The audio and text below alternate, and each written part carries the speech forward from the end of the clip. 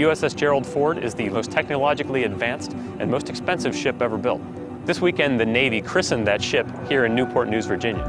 While much of this weekend's fanfare will surround the christening, this is a project that has been going on for 4 years, and it won't be delivered for another 2. So we came to Newport News, Virginia to see what the ship looks like and what it might look like in the future.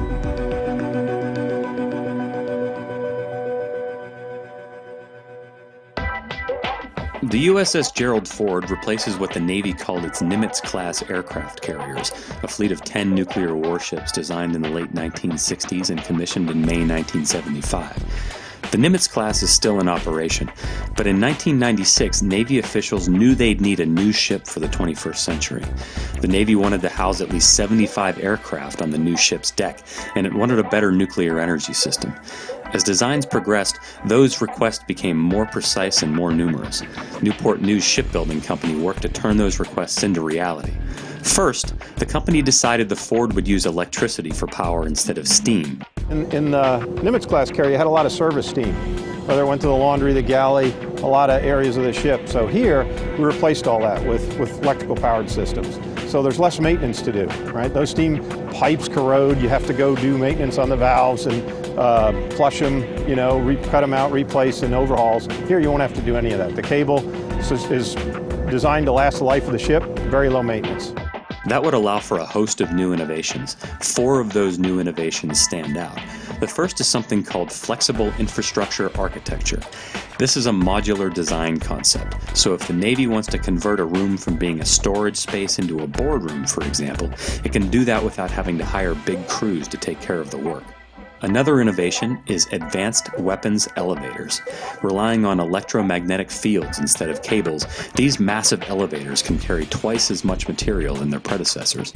So we have 1 less aircraft elevator than Nimitz class. This has 3 as opposed to the 4. All that was part of the design to enhance flight deck usage. So that's a key aspect, right? That's what the carrier does. A third major change is the use of an electromagnetic aircraft launch system. Known as EMALS, these use an electromagnetic field to catapult aircraft into the sky. Previous versions of these launchers use steam and cables. Compared with their predecessors, EMALS are lighter, smaller, more efficient, and more reliable. They can also launch a fighter jet every 45 seconds. And then there's the multifunction radar. Known as a dual-band radar, these combine the tools used for big-picture scans as well as precision targeting. In the past, those activities were completely separate. Now those 2 pieces are the same. This means fewer radar antennas are spinning and fewer people are required to keep tabs on the ship's surroundings.